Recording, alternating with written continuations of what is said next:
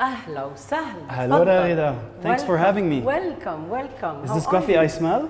Absolutely, it's all ready for you. Thank you. Let's go. Come with me to the kitchen.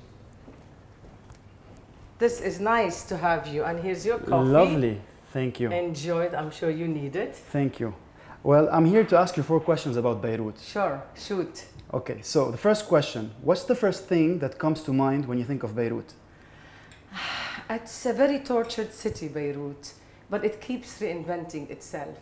It's like me, in a way. This is the common denominator. That's why the story of my life is from Beirut to Beirut. And it's a city that I love. I was born here. I'm coming back to enjoy it. And we have to fight for it because it's in my heart. And Amazing. I'm in love with it. Amazing. And what keeps you coming back to Beirut? You want to know? Yes. Come, let me show you. Let me show you what keeps me coming back to Beirut. Take a look. Look at this. Look at this beauty.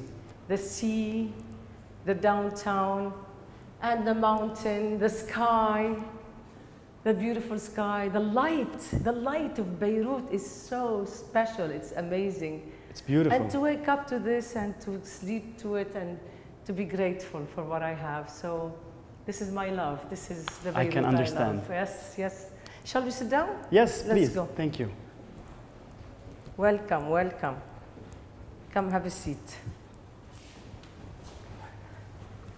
Okay, brings me to my third question.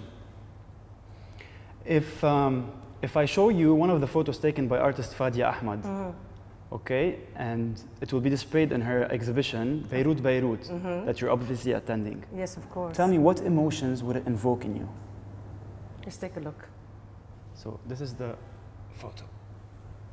Raushi, the iconic Raushi, the one of my childhood actually, because we feared it. It was something we looked at with awe, because we were told that people committed suicide from Raushi. But then also it was supposed to be the romantic place. People committed suicide because they were in love.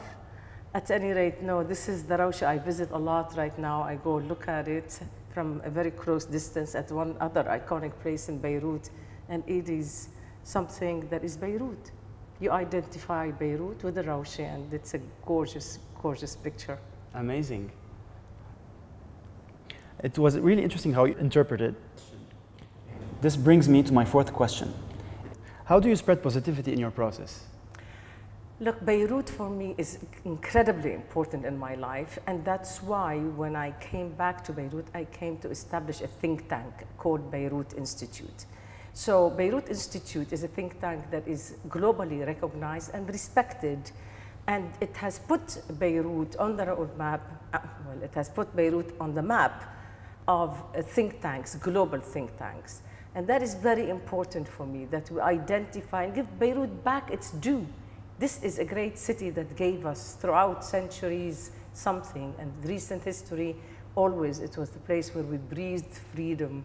It's the place where we thought with something more than just repeating what other people say. This was the place where we created the future, and that's why I decided to establish a think tank called Beirut Institute to give it its due, and I'm very proud of it. And that's my gift to Beirut. Amazing, Raghida. Thank you. Thank you for having me. Thank you very much. Thank you. Good to see you. Good to see you. Bye. Ciao.